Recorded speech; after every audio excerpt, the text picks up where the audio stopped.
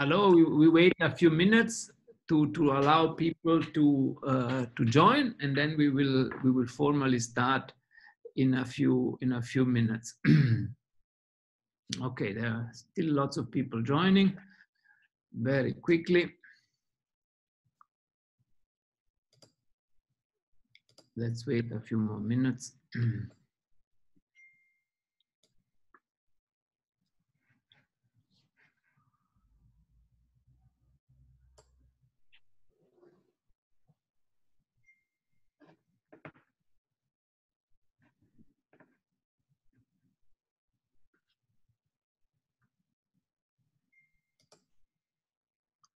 Okay, I think we can start, and maybe while we introduce the speaker, a few more people will join us.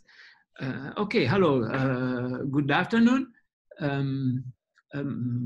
My name is Francesco Petruccione, and I have the pleasure to introduce to you this afternoon this new NITEP program that we called Mini School. Yeah? And the idea is to have for 4 lectures, one a week, a prominent speaker share some wisdom on a topic that is of interest to as many people as possible.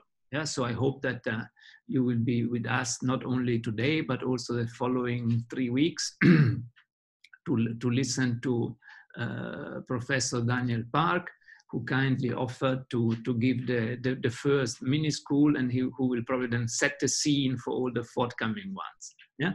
So Daniel, as I mentioned, is based in Korea at KAIST, the Korean Advanced Institute for Science and Technology, but he did his undergraduate studies and his PhD in Canada at the University of Waterloo. After that, he moved back to Korea, where he spent a few years as a postdoc, and since I don't remember, a year or two, he's a research professor at KAIST. Yeah, and Daniel has been working on quantum computers since before there were quantum computers, so probably for over 10 years. Yeah. And so he will be a very good teacher for those of you that maybe have not yet had a first impact and a first experience in accessing and maybe even programming a quantum computer. So Daniel, thank you so much for agreeing to be our first speaker in our mini school series. Yeah, we are all very excited to listen to what you will have to share. Yeah, and please don't be shy to not assign homeworks to the listeners, so that maybe we can keep them busy a little bit between today and next week. Yeah. So Daniel, please, over to you. People are not here to listen to me; they're here to listen to you. Thank you very much, Professor, for inviting me to this great, exciting event, and thank you very much for your kind introduction. So, I mean, it's my great pleasure to be here. I mean, not physically there, but here in this cyberspace to be able to interact with all of you and to speak about quantum computing. So should I?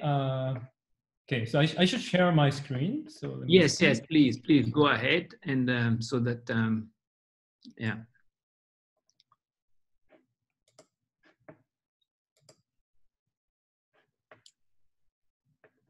Okay. So do you see my slide? Yes, it's perfect. Thank you very much. Yes. So yeah. So so for the next for the next month, I'll give a series of tutorials or lectures on the introduction to the theory of quantum computing. So as you already know, there will be 4 lectures on this. And I mean, this quantum computing is really broad, but for the next 4 lectures, I'll just give an introduction, and it will mainly be focused on the theoretical aspects of quantum computing. And you see my email address. So if you have any questions, of course, please don't be shy to ask questions during the lectures. And also feel free to contact me after the tutorial if you have any questions afterwards. Okay, so before I really go into the details, let me first give you some references. Oh, and also feel free to, I don't know, take some screenshots if in the middle of the lecture if you need to. So first, let me just give you some reference. That if you want to really, because I mean these lectures will be kind of brief and fast, and I probably won't have time to go into great details. So if you want to look into more details, you can look into these books. And also there are like a great course notes that I listed here. And of course there are more. There are many good references out there, but these are just some examples where you can start from, okay? Yeah, so as I mentioned, there will be 4 lectures, one in each week in July. So basically, part 1 is today. So basically, first lecture will be about like what and why. What is quantum computing, and why do we care about it? Why do we do quantum computing? And in part 2, which is going to be 2nd, 3rd, and 4th week, I'll discuss like how. I'll address the question of how. Like how do we realize the idea of quantum computation as quantum circuit, and how do we design quantum algorithms with some examples, and how do we reliably do quantum computation using the idea of quantum error correction. Okay, so today I'm just going to go give you some introduction and background. Okay, so what is quantum information processing? So I would say 2 of the most interesting and revolutionary developments of the 20th century are quantum mechanics, which revolutionized the way we understand the nature, and information science, which also has had a significant impact in our lives in many aspects. And quantum information processing is basically a field that converges these 2. And just to be a little bit more specific with words, quantum information processing is really the result of using the laws of quantum physics to perform information processing tests that were previously believed impossible or infeasible. Okay, and actually this quantum information processing spans over many different disciplines like physics, computer science, math, engineering, and even philosophy. So actually, just to tell you a little bit more about myself, I have a physics background. So maybe my lectures could be a little bit biased as a physicist perspective, but hopefully you're all okay with that. And also in the field of quantum information processing, it could be broken down into 3 subfields. One is quantum computation, and there's also quantum communication and cryptography, and then also there's a quantum sensing. But in this mini school, I will just focus on the computation aspect of quantum information processing. So we'll just discuss how could we use the laws of quantum physics to carry out computational tests. Okay.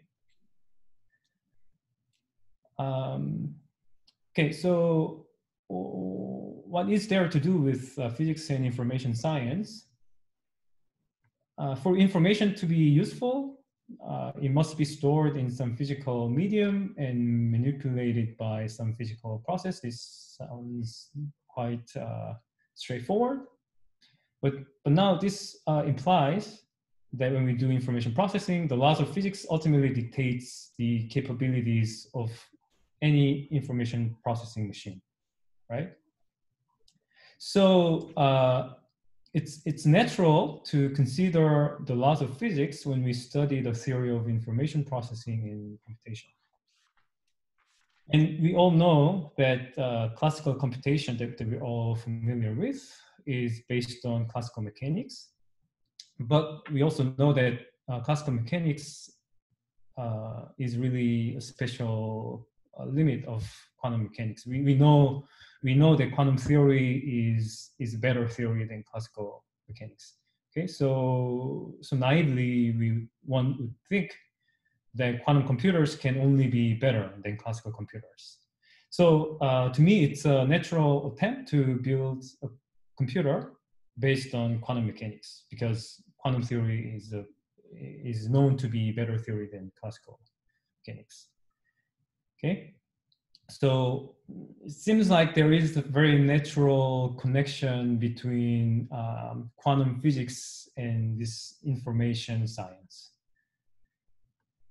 And also we actually have a long history of developing algorithms and devices that we can program to solve certain problems. And so basically, this is really like a fundamental task that we as humans have been thinking about. And a fundamental question is, when you're given a problem, is this problem computable? And if so, how much resource do we need? So these are really fundamental questions in computer science. And actually, this is not very easy to answer, but in 1930s, we know Alan Turing. He was a great computer, like he was basically the father of modern computer science. And there is this strong church Turing thesis. So basically, actually, like strong church Turing thesis is not from Alonzo Church and Alan Turing, but they first came up with church Turing thesis, and later many people afterwards they kind of revised the church Turing thesis to come up with strong church Turing thesis. So basically what it says is that a probabilistic Turing machine, which is a Turing machine with a coin flipper. And if you don't know what Turing machine is, this is basically a model of modern computation. And then this could be thought of as an abstract, some abstract machine, which basically is like a primitive version of modern computers, okay? And so this Turing machine with the ability to randomize can efficiently simulate any realistic model of computing, okay? So you, at first glance, I mean, if you're not from computer science, you may not immediately recognize the significance of this this thesis, but this is actually really, really important because just to go back and ask this fundamental question, we want to figure out if the problem is solvable, and if it's solvable, how much computational resource we need. This is really the problem that's intrinsic to the computational problem itself, but it could vary, depends on the specific computing model or specific computing architecture. So in order to answer this question as an intrinsic property of a problem itself, all we need to do is to see if it can be solved with a Turing machine. and whether it could be solved efficiently with Turing machine. So if it could be solved efficiently with Turing machine, then we know that such problem can be also solved efficiently in any realistic model of computing and any realistic computing architecture.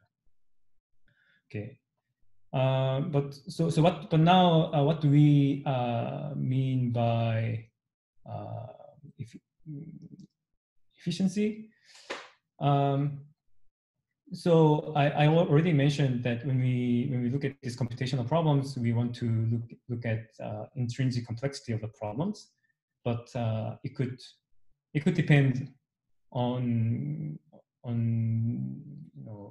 the model of computing or the computing architecture. Like for example, you want to solve the same problem using your laptop from 10 years ago and your laptop that you have now, then you'll see obvious difference in performance. So we really want to analyze this difficulty of solving computational problem independent from specific architecture of the computer, okay? So for that, we need to introduce some sort of more coarse measure. And for that, it's quite useful to use this big O notation. So basically, what it says is for a given problem size, what's the computational cost? And then basically, we're just looking at the leading order term and just see how the leading order term for the computational cost scales with the size of the problem. And we say the algorithm is efficient if the computational cost scales polynomially with the problem size. So in this example, all this we call them these are efficient, but this algorithm here, which scales whose computational cost scales exponentially with the problem size, we say this is not efficient, okay? Okay, but now there is a fundamental motivation for quantum computing. So just now I told you about this strong Church-Turing thesis. So when we want to know the complexity of given problem, we just need to check whether it can be solved efficiently with probabilistic Turing machine. But now this quantum computing challenges the strong Church-Turing thesis. And the reason is as follows.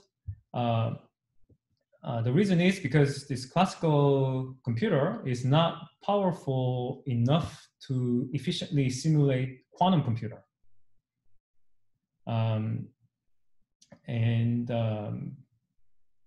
So this quantum computer is a realistic model of computation, but it turns out that this probabilistic Turing machine cannot simulate this computer efficiently. Okay, so this tells us that we need a computing model that's capable of simulating arbitrary realistic physical device. So there's a gap between this strong Church-Turing thesis and quantum computing. So and this is a very famous quote from Feynman. You know, if we want to really simulate the nature, we need to make computer quantum mechanical. And as I mentioned, the strong Church-Turing thesis deals with a realistic model of computation. So of course, one would ask, okay, Church-Turing, the probabilistic Turing machine cannot simulate quantum computing, but is it really a realistic machine? Then it turns out that quantum computing, in principle, in theory, it's a realistic model of computation. Okay, and also another person who kind of gave birth to the field of quantum computing is David Deutsch, and he was also really thinking about how to study the computational complexity of problems. And he was really thinking what should be, you know, when one studies computational complexities, there has to be a reference of a set of the laws of physics that has to serve as a reference. And then he was really thinking that quantum physics should be, I mean, it's more complete theory than classical physics, so it should be a reference for studying the computational complexity. So there are some fundamental motivations to study quantum computing. So as an example that shows that that quantum computing is much more powerful than classical computing, which could be efficiently simulated by a probabilistic Turing machine, is Shor's factoring algorithm. And it turns out that if you want to multiply two numbers together, it can be done efficiently with a classical computer. However, if you want to factor, it's really difficult. So let's say we're given some number n, which is a product of two prime numbers. This Shor's factoring problem is to find these two prime numbers p and q when you're given n. Okay, and because this problem is really hard to solve with classical computers, this problem is actually a basis for RSA crypto system, which is it's commercially important cryptography. Okay. However, Peter Shor, he showed that if we try to solve this factoring problem with quantum computer, it could be done efficiently. So this was actually like a first quantum algorithm to tackle an important problem that is computationally hard classically. So this is just one example that compares the computational resource that you need to solve this factoring problem if you're given a classical computer or a quantum computer. And for modern RSA code, they're using 1024 bit for their encryption, and then I think they're slowly moving to 2048, and you can already see that with classical computer in this regime. I mean, this is a rough estimate, but this is already like reaching the age of universe. So this, I mean, this problem can be solved, but it's just the time scale of how long it takes, it's just not realistic. Okay, but with quantum computer, it could be done in hours. Okay, but you know, you might also say that okay, but we don't have a quantum computer now, and maybe it will take 20 years, 30 years from now to have a quantum computer that can really break RSA code.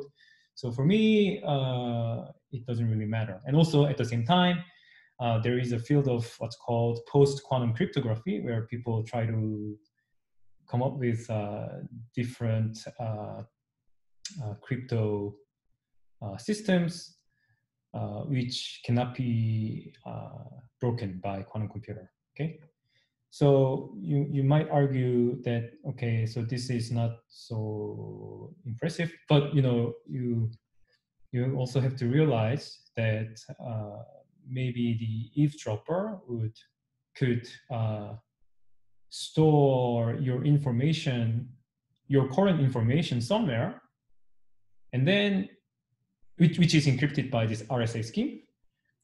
And then maybe 20 years from now, once there are quantum computers that can break RSA code, the eavesdropper could really break the code to get your sensitive information. So so people need to worry about this because some information maybe it's not important anymore. Like 10 years from now, 20 years from now, maybe it's not important anymore. However, there are information that's they shouldn't be broken even after 20 years. So people should worry about this. Okay. But anyways, like I didn't want to go too much about this cryptography, but I just wanted to just give you one example where where the problem is really hard to solve classically, but it could be solved easily using quantum computer. So it seems like it violates the strong charge Turing thesis. Okay. So so now one of the following scenarios should be correct, and actually like any of these scenarios is really exciting and interesting. So first scenario is that practical quantum computation is really possible, so which would be really revolutionary because we could really solve some problems that's really hard to solve or which we believed impossible to solve with classical computers could be solved with quantum computers. Okay, so that's very nice scenario. But second scenario is that maybe scalable quantum computing is impossible for some fundamental reason. Okay, then this is actually also interesting because as far as how we understand quantum mechanics, in principle, it should be possible to build a scalable quantum computer. So if this is fundamentally impossible, then something about our understanding of quantum mechanics is not right. So that's also very interesting. And finally, maybe strong charge Turing thesis was correct, and classical computing can efficiently simulate quantum mechanics. So this is also very exciting. Yeah. So for these fundamental reasons, I think quantum computing is very exciting to study. But also there are some technological motivations. So you might be familiar with this Moore's law. Basically, I mean, it was predicted by Gordon Moore, who is the founder of Intel. He predicted that the computing power basically would, roughly speaking, it will increase exponentially in time. And then it turns out that his prediction was amazingly, it fitted really well. However, so basically, in order to increase the computing power, you just have one has to make transistors smaller and smaller. Okay, but then there is a limit to this because there is a limit to which you can make the transistors small. Because well, if the transistors becomes the size of if it's like atomic scale, then now you see quantum effects and then things don't work properly. So even Gordon Moore himself a couple of years ago, he said that he thinks this Moore's law will not be valid anymore. Yeah, and I think nowadays we're talking about like it's like roughly speaking like 3 nanometer, 5 nanometer fabrication techniques for transistors, and that's already very close to the size of that's already like getting close to the size of silicon atoms, and you know it's like in the scale of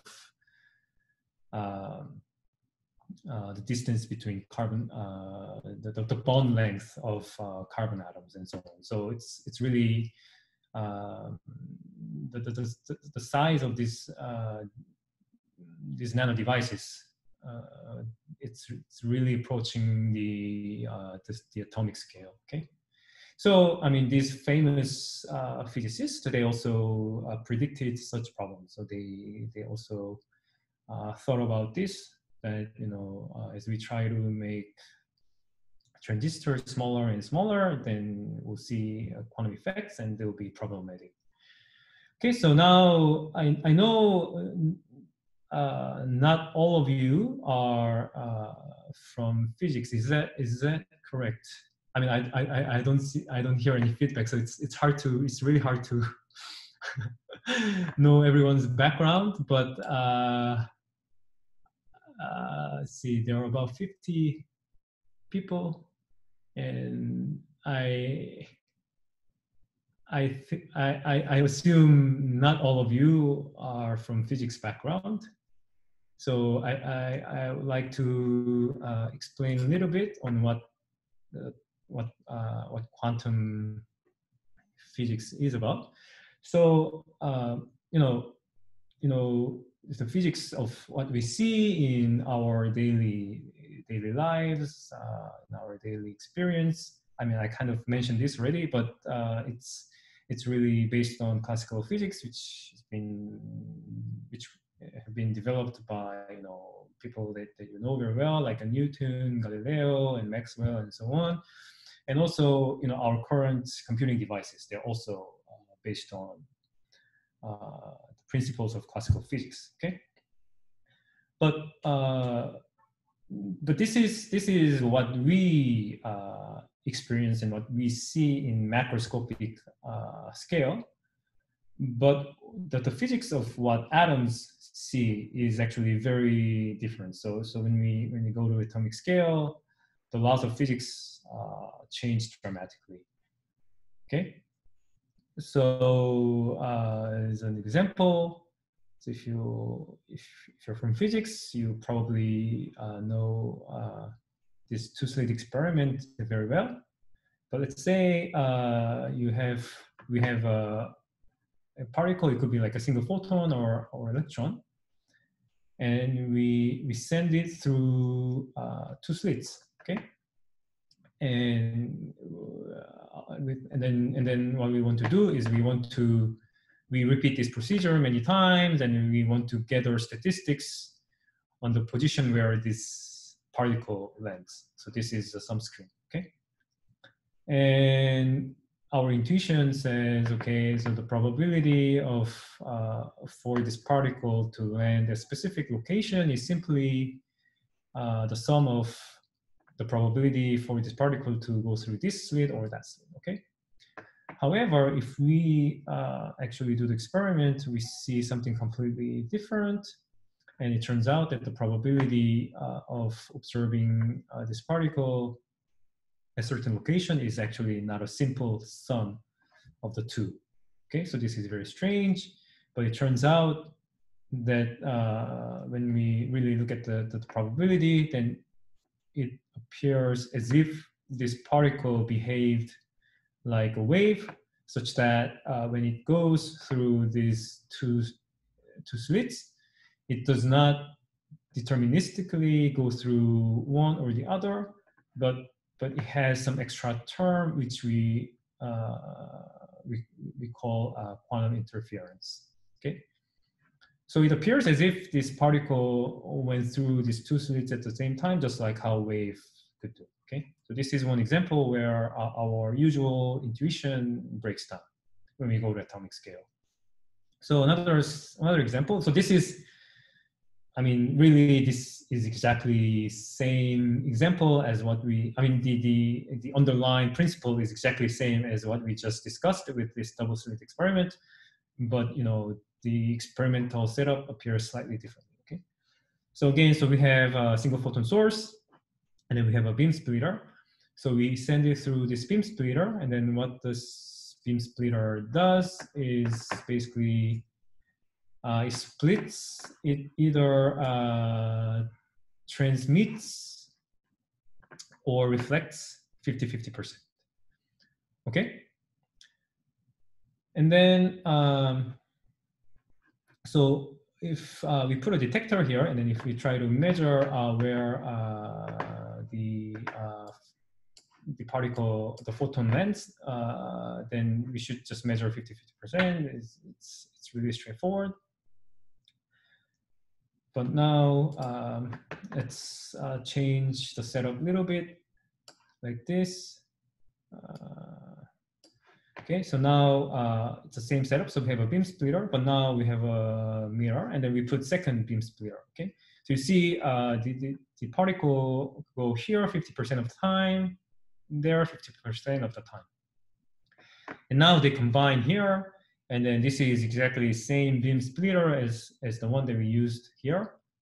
So the particle again will be sent to this direction with 50% of chance and then 50% of chance from there. So you would, I mean, our intuition says that if we measure, if we gather the statistics of where the photon lands at the end of this setup, then we should also again just see 50-50%. However, it turns out that we always measure photon here 100% of time. So this is very different from our intuition. And then one can also add a phase shifter there, then you get some probabilities like this. Okay, so this is another example that in atomic scale, our usual intuition breaks down. Okay.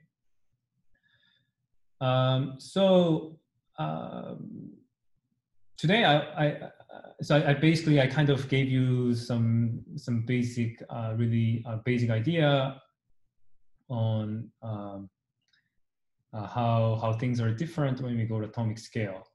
Okay, and now I want to be a little bit more specific, and I want to be a little bit more theoretical, like more rigorous, to review quantum mechanics. And I'm not sure how you are familiar with quantum mechanics. So I don't know how much time I should spend on just reviewing quantum mechanics. And also I'm looking at time. We only have about 20 minutes now, so I'll try to go fast, but are there any questions? Yes, Daniel, there is a question from the audience, and the question is, it's about the Moore's law, and say, could the Moore's law totally nullify the speculation that the classical computation could simulate quantum systems? Sorry, so I couldn't understand. So let me turn on the volume a little bit more so I understand better. So okay. I know the question was a little on Moore's law, but I didn't get the actual question.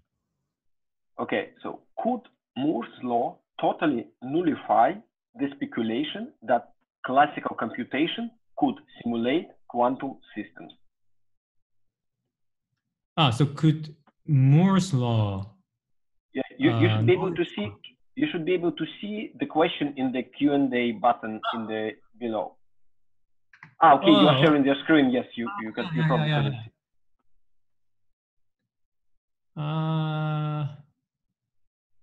Could Moore's law totally nullify the speculation that classical computations could simulate quantum systems?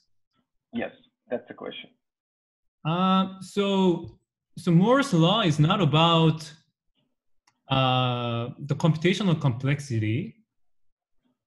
So Moore's law it really has to do with the hardware. Okay, and it's basically it's not really a law, but it's more like a prediction, right? That Gordon Moore made, and he speculated that the size of transistors, I mean, like given some area, like how many transistors can you fit in a fixed area, and for that if you want to pack more transistors in a given area, then you just have to make the transistor smaller. And then he was predicting that the size, the technology, like it was more about the predictions on how fast the technology can grow. So he was predicting the technology, like this with these fabrications and so on, the design of integrated circuits and so on would improve such that the size of transistors could become smaller exponentially in time. So this is not about the complexity of computational problem. And there is one more question. It's about your previous slide, and it's what is psi in the mirror experiment? Yeah. So I kind of went really fast there, but phi is some phase shifter that you can put in your optical setup. But I'll get back to it later. But basically, it's a phase shifter. There's like a beam splitter and phase shifter in the photonic. Do working quantum computers exist? The rumor is that IBM owns a quantum computer.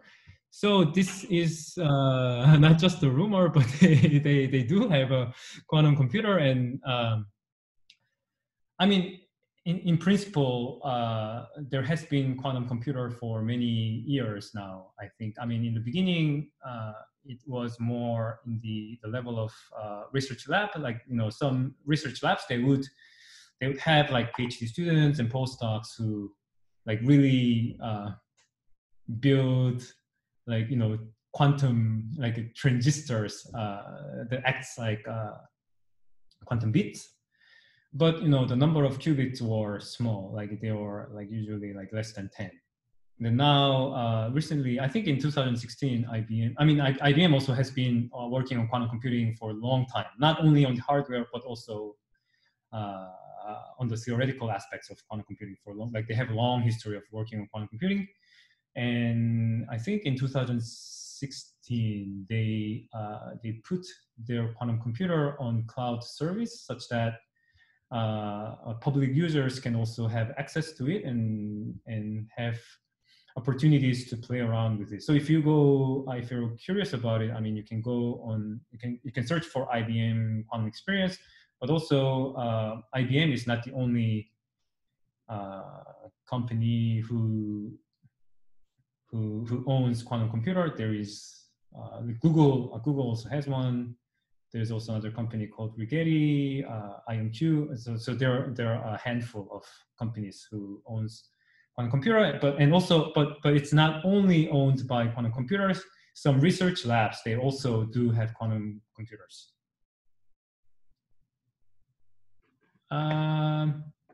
Okay, so I should continue. Okay. Yeah, so if there's no more question, I'm going to continue.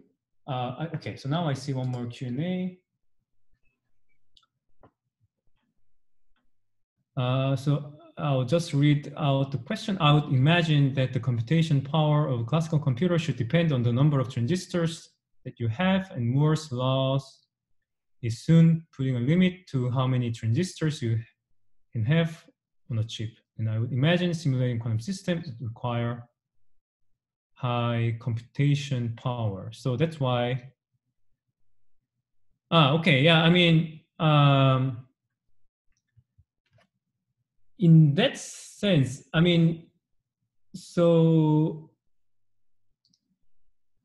I was saying that the Moore's law would be nullified because there's a limit to how small the transistors can be, right? Because I mean, like, you know, as I mentioned, you know, there's a limit to the size of which can be. Like if it's too small, then it's going to behave quantum mechanically, and then things will break down.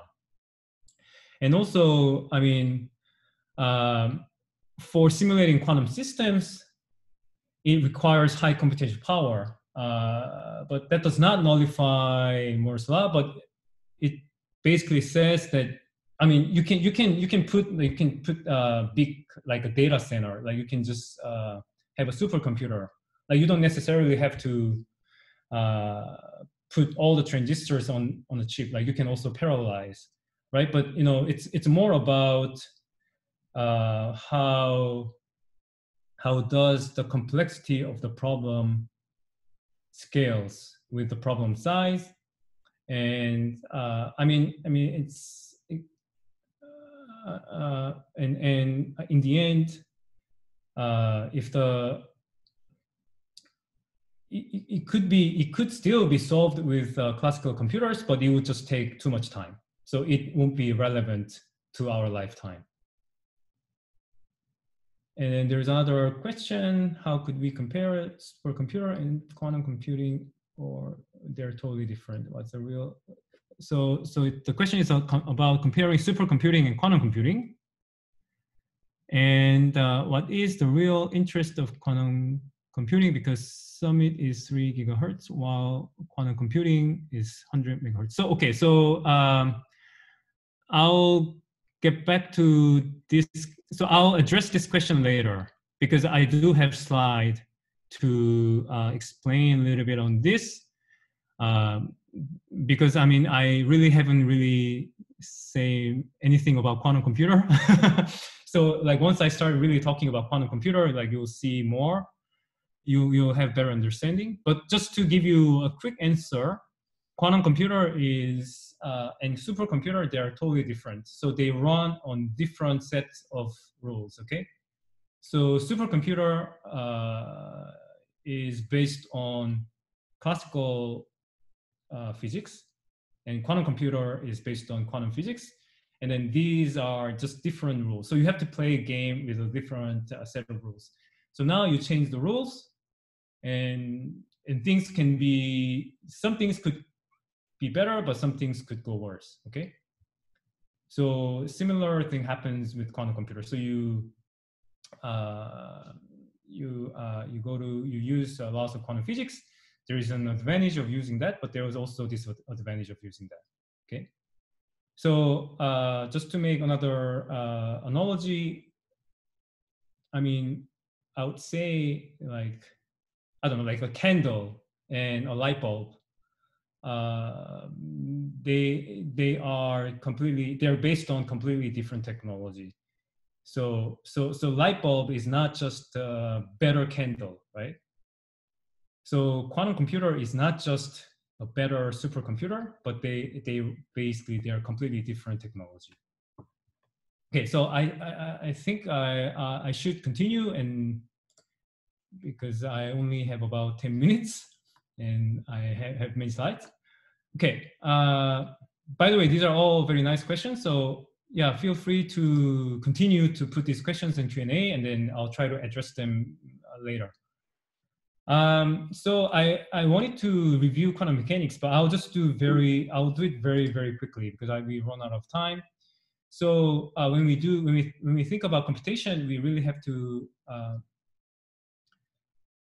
when we think of quantum computing, we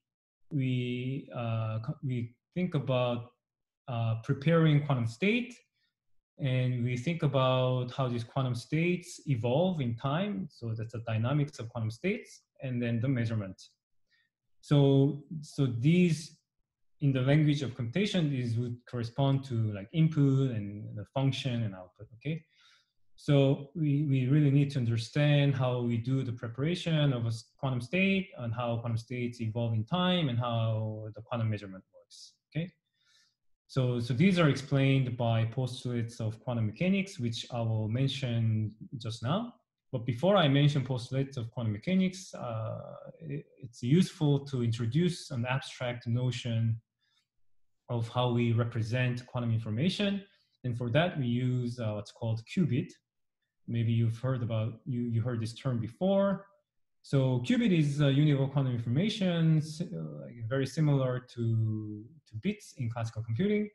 And usually, so this is not perfectly precise, but for now, for our purpose, it's okay to consider a qubit as a two-level quantum system. So for example, it could be some atomic system, or it could be some polarization degree of freedom of a photon, or it could also be spin degree of freedom of a particle in magnetic field.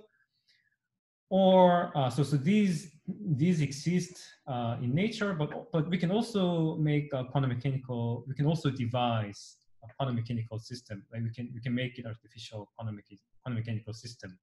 by creating some sort of LC circuit in a special way, such that we have we can quantize the magnetic flux. Okay, so these are some examples, and these are some physical examples where we can use to represent quantum information. Okay. Okay, so now let's go to postulates of quantum mechanics. So for any isolated physical system is completely described by state vector, and what's important here is that so the dimension of this quantum system. Okay, so let's say we have n quantum bits. The state space of this quantum state grows exponentially with the number of quantum bits. Okay, and we use Dirac notation to represent these quantum bits. So you know, when you have n qubits, I mentioned that there are exponentially many possibilities. So it will be really tedious to write them down, but there is this notation that use only n bits to represent this this vector of 2 to the n elements. Okay, this is a Dirac notation. So for example, for 1 qubit, we usually represent a wave function that describes this 1 qubit as follows. So this is really in superposition of being 0 and 1 with some probability amplitudes. These are complex number, and they have to satisfy normalization conditions. So these are just basic postulates of quantum mechanics, if you are familiar with them. And then dynamics, I'll just be very brief. I mean, dynamics of quantum system is described by Schrödinger equation. So this is like a continuous version of quantum dynamics. But for quantum computation, it's also useful to have a discrete version, because later we'll see that we'll see a quantum circuit model where the dynamics are represented at quantum gates. And there will be a discrete number of gates that represent quantum dynamics. So for time-independent Hamiltonian, it's easy to write down this unitary operator, but basically the time evolution of closed quantum system can also be written in this discrete. And the measurement, what's important here is that the measurement is also described as a set of operators that acts on the state space. And if we perform a measurement, then we get some probabilistic outcome, and then the probability to measure specific outcome depends on the state and also the measurement operator. And then what's important here is that once we make a measurement, the state could change. Okay, so there are two key points in quantum measurement postulate of quantum mechanics is that the measurements are probabilistic. You measure your wave function, you measure your qubit, you get some probabilistic outcome. And then there is a back action because you make a measurement and then the state changes. Okay, for example, the measurement operators can be written like this. So this is just saying you want to project your state to 0 or you want to measure 1. And suppose that you're given a 1 qubit state in this form. And now the probability, like once we perform a measurement, you either measure 0 or 1, but there is a probability associated with them. So the probability to measure 0 is basically modulus squared of this amplitude. And then after you make a measurement, your state becomes this. Similarly, the probability to measure 1 is modulus square of this probability amplitude, and then after you make a measurement, your state changes. Okay, and then these are there is some phase, but you can ignore them. And this is also known as a measurement in the computational basis. Okay, so now what happens if so far I kind of limited the discussion to a single qubit. But now what happens if we have more than one? Then the state space of this composite physical system is described by the tensor product. Okay, so for example, you have 2 qubits, and then you want to describe these two qubits together. Then basically you create a tensor product of these two. Okay, and then using the Dirac notation, you can write it like this. But now some composite quantum systems, quantum states cannot be written in the product form like this. So now there are m qubits, and then this is what we call is a product form of m qubits. We kind of just put them in a tensor product form. For example, a state like this, I mean, the state space is still living in the tensor product space of 2 qubits, but this state itself cannot simply be factored out in this form. Okay. And then we say the quantum state that can be written in the product form is separable. And then we say the quantum state that is not separable, like this one, is entangled. And the entanglement basically describes correlation between quantum systems that cannot be described with classical physics. And now you see, you can kind of see why entanglement would be important here. So now we have m qubits. So we already mentioned that when we're given m qubits, the state space is exponential. So it'll be like 2 to the n, right? But now, if you look at this, how it's written, this is written in tensor product form, and you see each qubit can be described by 2 parameters, okay? You can kind of see like alpha and beta parameterizes this qubit. Sorry. Okay. So for each qubit, when it's written as a product form, you just need 2 parameters, two numbers to describe this state. So it's only 2 times m numbers that you need to describe this state. So which is actually easy to do with classical computer, right?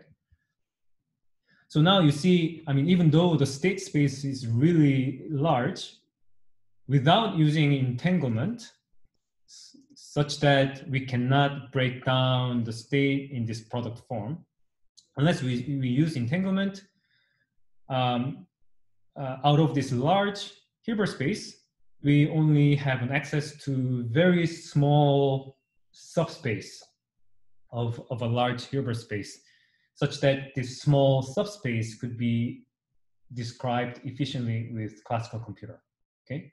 So if there is no entanglement, then probably there's no real advantage. But however, once you really have an entangled system, then you really need to have 2 to the n, like exponentially many number of parameters to describe your state, and that's really hard to do with classical computer. Okay, I'm going to skip this slide for now.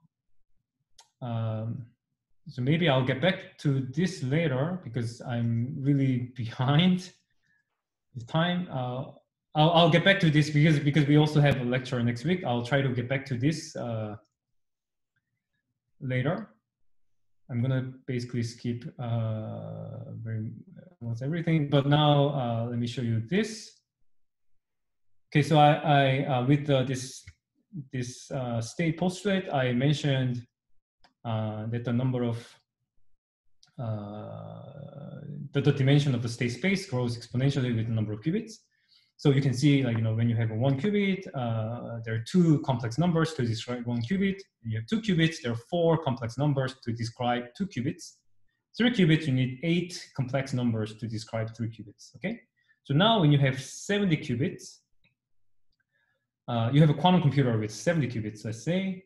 then you can process 10 to the 21 complex amplitudes in parallel. Okay? And if we just assume it takes 1 byte, just roughly assume 1 byte for representing one complex number, and then if we convert this to the number that we are familiar with, this is the 10 to the 9 terabyte. Okay, so I mean this is already, I mean so this is like a zettabyte, but I mean I kind of wanted to write in the unit that's more familiar to all of us. So I mean you can already see that in order to represent or simulate the behavior of 70 qubits, it's already really pushing the limit of the current technology of supercomputers. Okay. However, you really have to be careful here. Like, you know, we have to really be careful because as I discussed, when you can do this parallel computation, but in the end, we make a measurement, and the measurement basically could destroy this quantum superposition, and it will basically collapse. It has a back action, right? As I mentioned, so it will change your state. Okay, so it could be that, you know, we have 70 qubits such that we have 10 to the 9 terabytes of information, and we try to design some algorithms such that the state, at least one of them, is the solution to the problem. But it also means that there are exponentially many wrong answers, right? So when you make a measurement, probabilistically, it gives you one of, you know, exponentially many outcomes, and it's highly likely that it's a wrong answer. So it seems like, okay, so what do we do? It sounds very bad, but however, it turns out we can use this quantum interference to have really like a strong exponential advantage. So basically, the idea was, we'll also see later, that quantum computers could be good for example, for finding patterns out of these many numbers. So I mean, the idea of quantum computing and quantum algorithm is to design and engineer these quantum states and quantum interference such that the answer that we're looking for has the high probability to be measured in the end. Because these are unlike classical computing, these are probability amplitudes with complex numbers. These could add up, or so this could like constructively interfere or destructively interfere. So this could add up or subtract from another. So they can, you know, we can design an algorithm such that certain probabilities really add up. Okay, so really the problem of quantum computing, the art of quantum computing, is to really engineer quantum interference in the right way. Okay, I'm almost done. So let me just mention to you, there are two theoretical pillars for quantum computing. One is quantum algorithm, which I will discuss in the week 3, and then also there is a quantum error correction, which I will discuss in the week 4. So quantum algorithm basically tells us that there is an advantage of using quantum physics for doing computational tasks, and quantum error correction tells us that imperfections are not the fundamental objections to quantum computation. Okay, but these are all theory, and if we really want to put this in practice, we need quantum hardware. Okay. So since this mini school is on the theory of quantum computing, I won't say too much of quantum hardware, but let me finish by just giving you a rough idea where we are at now.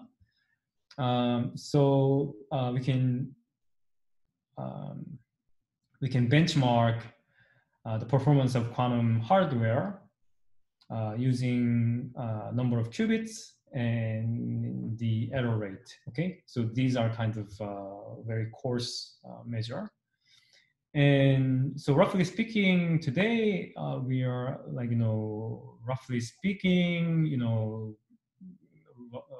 20, 50 qubit, because, recently Google did 53 qubit experiment.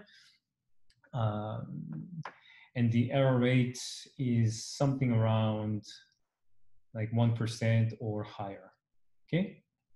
And later I'll discuss in detail, but there is a fault. There is what's called threshold theorem that says when we build the real device, if the physical error rate of this device is below certain threshold value, then by using the technique of quantum error correction to suppress this error using imperfect controls to build a scalable quantum computer, okay? So that's around here. So the ultimate goal is to push the error rate below this error correction threshold, okay? And in order to implement Shor's factoring algorithm that I mentioned earlier to break the current RSA code, we need to go down probably around this level. So which we believe, because we are still here today, this is going to be far future, we think. However, we think that roughly this area is reachable in the near term. And this is what's called noisy intermediate scale quantum. So the error rate is still kind of high, and the number of qubits is still not too large. However, as I showed before, the number of qubits is large enough that it is hard to simulate the behavior of such quantum computer using classical computing. Okay, so definitely we are living in a very exciting era, and I think there are enough reasons to study and work on quantum computing. Okay, so I think I'll end here for now, and I'll take some questions for now, and we can also continue next week. Yeah, thank you very much, Daniel, for the very nice introduction to the field of quantum computing and surroundings. Maybe while our participants can think about questions, I just share the result of our poll, just because it's interesting to know where our attendees come from. Yeah? And roughly 2/3 of the participants have a physics background. Roughly 1/3 is from mathematics. We have a few participants from computer science and a few from other. Sorry, in the heat of the action, I just gave you 3 options and other. So I apologize for whoever is in the category other. Yeah. And also the kind of academic level, we have a small number of undergraduate students. Almost 3/4 are postgraduate students. We have a few postdocs and even a few, almost a handful of lecturers. Yeah, so that's the breakdown is very interesting, and I'm very happy about that. And around 3/4 of the participants have already some kind of background in quantum theory. Yeah, so that's the background of the of the audience of today. Yeah, so that's quite interesting. Ilya, are there still unanswered questions? Right now, no. We answered a few, but yes, right now there is no more questions.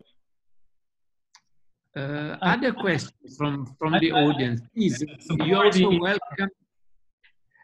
Since it's not so many of us, you're also welcome to raise your hand, and I can allow you then to speak for a little while. Yeah, unless you, if you prefer. There is one new question that just came up. Okay. So this question is about, can you please describe the process of measurement? Yeah, I guess that was one of the slides that were where you discussed very rapidly. Yeah. Yeah. So I think probably the question is this question more about how to make connections to like a physical implementations, or yeah, I guess, I mean, I guess for now I was trying to explain it with equations, but you can consider maybe one example is that you have a spin system, okay, and what you could measure. So let's say you have a spin and you put the spin in magnetic field, so it's either up or down, but it could be a superposition of up or down, right? Or with some probabilities of being up or some probabilities of being down, but in superposition. Okay, and then now if you okay, so maybe just use this. So you can we can model the probability to measure the spin state using these operators, and then you can consider the 0 as a spin state being up, and then 1 is spin down, like as an example, right? And your state is either spin up or down in superposition, and then you perform a measurement, and then for physical implementations, there are different ways of measuring spin states. So how does the magnetic field for measurement translate to a math operator? So I mean, you could express these zeros and ones as also could you not, yes, so let's see. I mean, you could also represent the state of being spin up using this matrix. This matrix would represent, you know, the state that is being spin up, or this would be the matrix that describes the spin being down. But we don't have, I mean, these are flexible, right? I mean, this could also represent like horizontal polarization or vertical polarization. We use these mathematical operators to as an abstract tool that gives us the freedom to use them to represent any two-level systems. So it's not only limited to the spins in magnetic field, but it could be used to describe spins in magnetic field. I mean, these are the basis for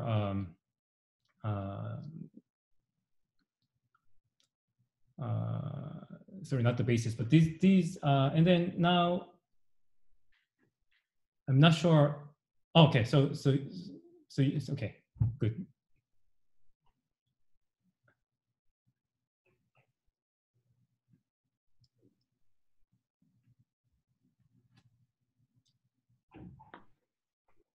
Okay.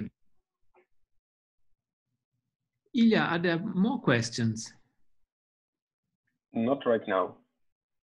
Okay. So who are the other two? There are two students or two participants who are not physics, computer science, or math. Yes, and we don't know what, but maybe next time. There is a question. How can simulate quantum algorithms on classical computers? Recently, there is a lot research going on, quantum machine learning. How did they simulate their quantum algorithms? For instance, quantum variational Monte Carlo. I mean, you can simulate quantum algorithms because I mean, you see how we can represent. So let me go maybe here. So first of all, you can definitely represent quantum states using classical vectors.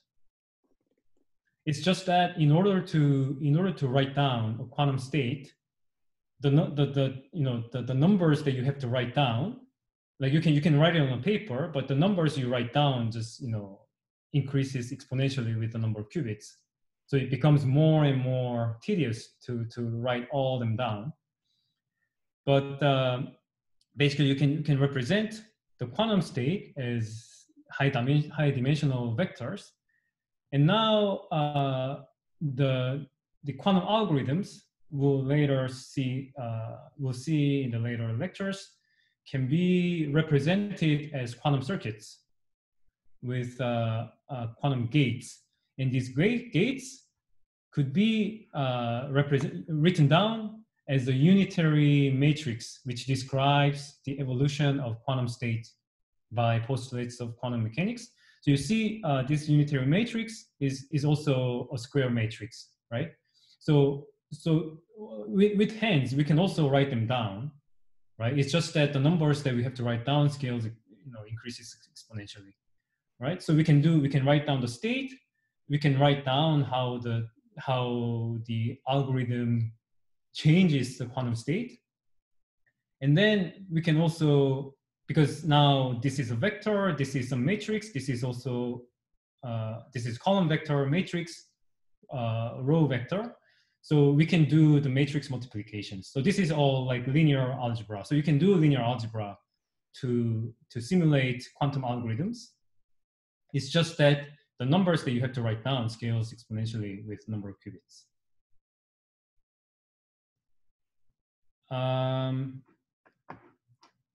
And there is another question. Could you please recommend the book list on quantum computing? So I think for that, I should just go back and show you this page. So this is the slide that I had in the beginning. You can take a screenshot. So there are more, but these are some examples. Okay, I would say thank you very much, Daniel, for answering all the questions. And since we've gone a little bit over time, and I can see that some of the participants left us already, which is the typical phenomenon that happens after an hour in Zoom. I would suggest that we stop here for today, and that we meet again in a week's time. Yeah, we will send out a reminder in due course, but I'm sure that all of you have already put the next talk of Daniel in your respective diaries.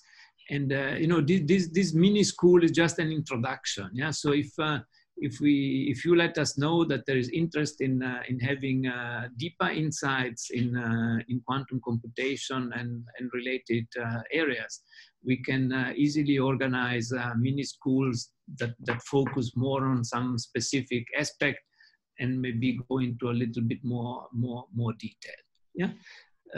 In the meantime, please think about questions for next week.